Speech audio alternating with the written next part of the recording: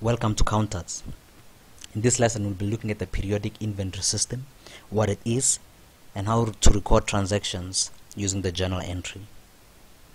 In the description below there's a link to a lesson on the perpetual inventory system, which also explains what it is and how to record transactions using the journal entries. So be sure to check that one out, which will help you compare and contrast the two inventory systems and also understand them better. Now let's look at the periodic inventory system. What is it? The periodic inventory system is a system that records the movement of inventory at specific periods and not continuously. So I have a few notes here. The purchase of inventory is recorded in the purchases account.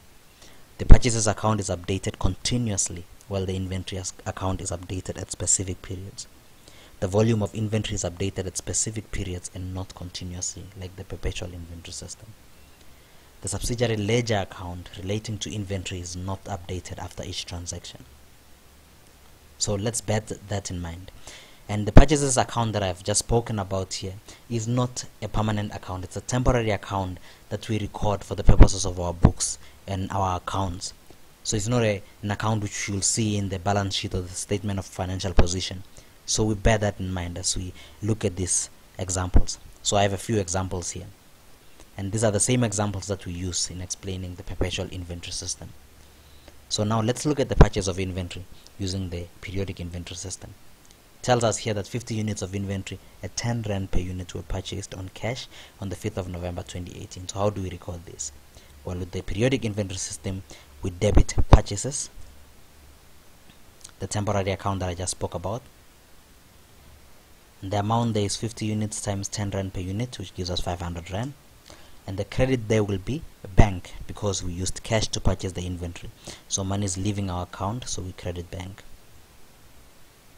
500 Rand.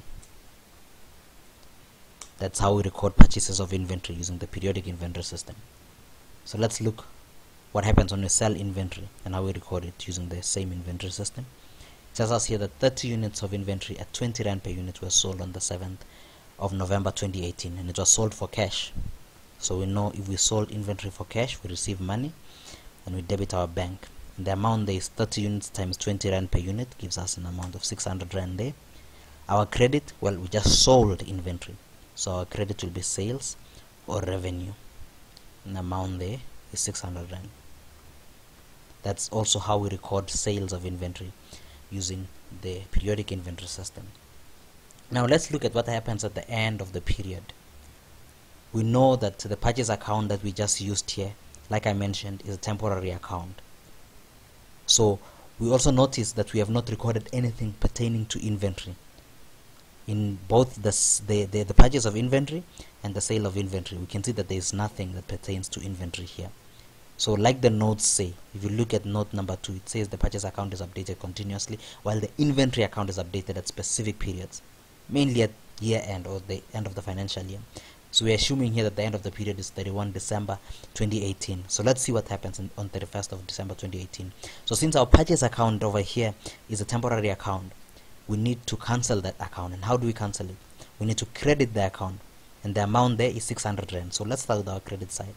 So whatever is on the purchase side of the account, we credit all those amounts, and we only have one amount there, which is 600 Rand. 500 Rand, sorry. 500 Rand. As you can see here, it's 500 Rand. So we're crediting it. So by crediting it, we're obviously cancelling the transaction. Now, since we have not recorded anything pertaining to inventory, we need to record that. So first of all, we need to figure out what the cost of goods sold is, and that is our first debit. So let's type the cost of goods sold. And what is the amount there?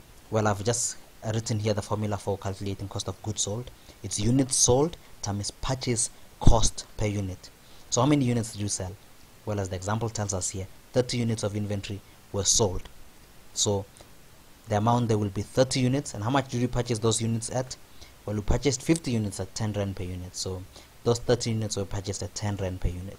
So 30 units times 10 Rand gives us an amount of 300 Rand. So far we can see our debit and our credit do not balance. The amount that is missing there is 200 Rand on our debit side. So what is that which is missing? Well, we have not recorded inventory, so it will be inventory. So I'll type the inventory inventory. And what is the amount there? Well, here's how we calculate the ending inventory, which will be required to be calculated using the periodic inventory system. So the ending inventory equals to beginning inventory. Well, since we are not given the beginning inventory, we're only given the purchase of inventory, we assume that the beginning inventory is 0. But if you had the beginning inventory, you put the amount there, plus the purchase during the period. How much inventory did we purchase? We purchased 500 Rand worth of inventory, so we put there 500, minus cost of goods sold. How much was the cost of goods sold? We have just calculated it here. It's 300 Rand, so minus 300, and our ending inventory is 200 Rand. And we can see that 200 plus 300 equals 500, so our debits and our credit balance. And that is simply how you calculate the movement of inventory, how you account for the movement of inventory or transactions relating to inventory using the periodic inventory system. I hope that has helped and not too complicated. And if this video has helped you or any of our videos, be sure to like, subscribe, and also share some of these videos to those it might help. Till next time, cheers.